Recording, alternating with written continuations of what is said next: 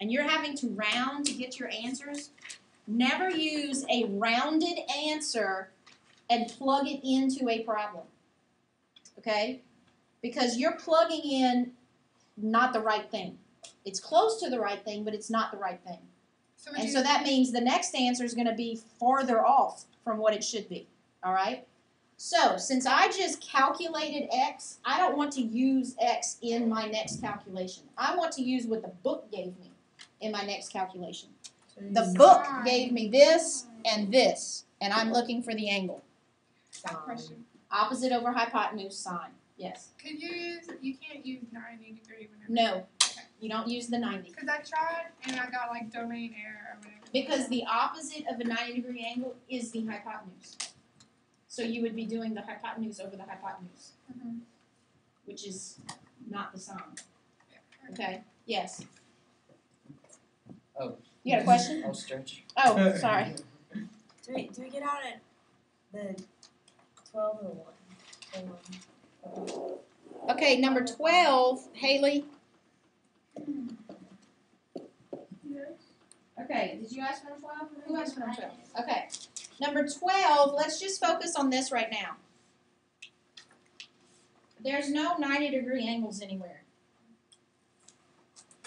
But I could find out what that third angle in the triangle is. And that's what I have to do. And once I do, I find that this is an isosceles triangle. Which means that if this leg is 20, what's this one? 20.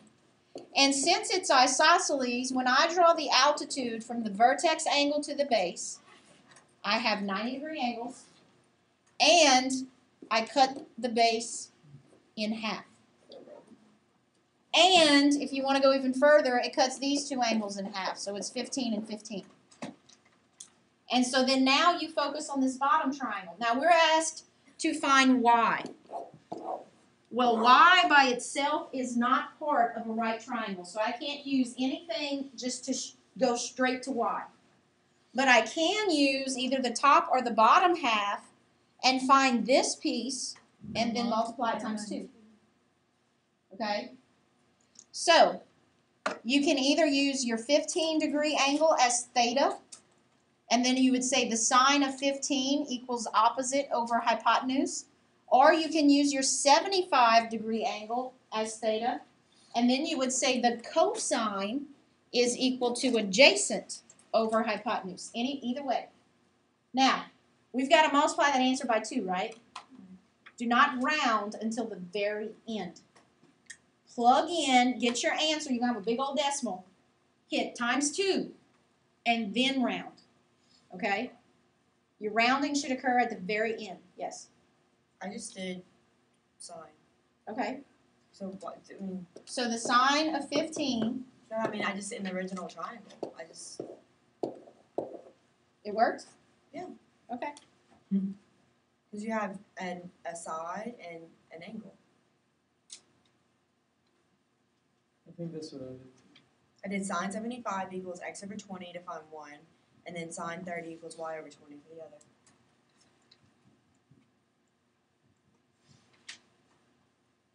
Okay, well, but you have to go by this logic because that's why it's working. You're creating right triangles. Okay.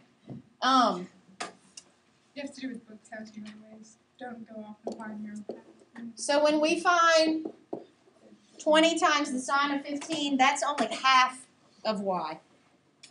Once we get that answer, we hit times 2, and then we round to get the answer for y. I wouldn't have figured that one out.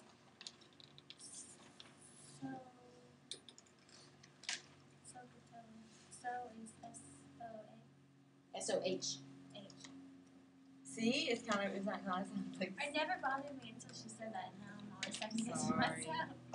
No, at least now I won't have to be like there in ACT or something.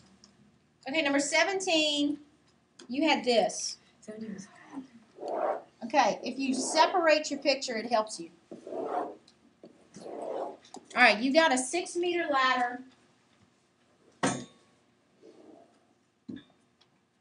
with a 60-degree elevation, and then you've got it with a 70-degree elevation. Okay? Well, obviously, the steeper the ladder, the higher it's going to go up on the building. Okay, the ladder itself, here's your ladder, was 6 meters. The question was, how much higher is it going to go up? Well, how would you go about finding that out? Well, if I find the distance that it's going up the side of this building in this triangle, and then I find the distance that it's going up the side of the building in that triangle, just subtract, okay? Because if this is, say, 100 meters and this is 120 meters, then it's 20 meters higher. So, you have your right triangles. So the first thing you're going to do is you're going to say sine of 60 is equal to opposite over hypotenuse, which means we bring this 6 over here. Sine of 70 is equal to opposite over hypotenuse, which means we'd multiply both sides and bring the 6 over there. Find your two answers and subtract. And that's how much higher the other one is. Okay?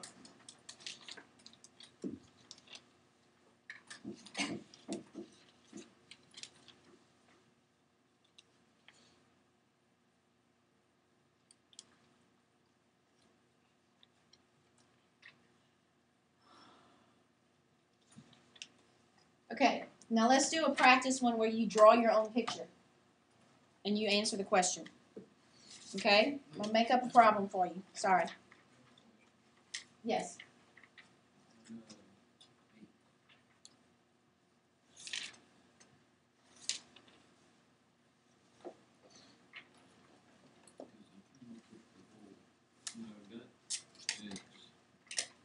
Number 8? We're only looking for V on number 8. Maybe you did the wrong problem.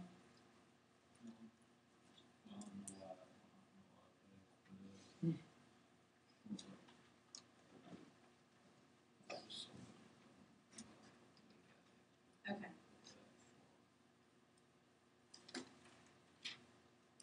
Okay. When you're trying to find something, you don't want to use an answer you came up with in order to find another answer. Because what if you're wrong? Okay? So we just had to actually work this out. Plug into your calculator and do it. Cosine is adjacent. Right, you would use these 3 things. Which would be this one. And in your calculator you hit second cosine. 11 over 28. Because you're looking for the angle. And then you would Thank you. Okay, suppose we have this. Okay, we are going to try to